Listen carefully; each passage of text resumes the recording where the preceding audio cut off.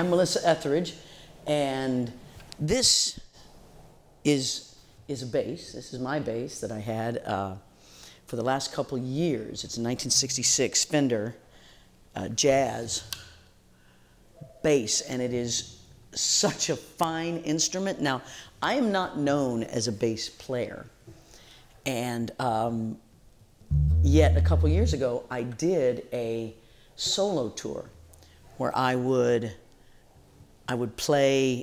loop my music. So I would put a drum track down, and I wanted a bass because, you know, everything's better with bass. So I went out and bought the finest bass you can get.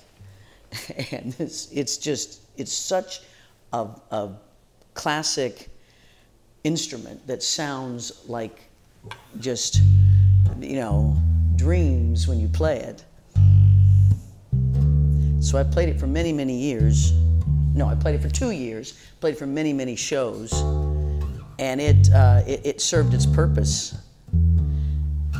And it kind of sits on my wall now because I'm not doing any solo tours for a long, long time.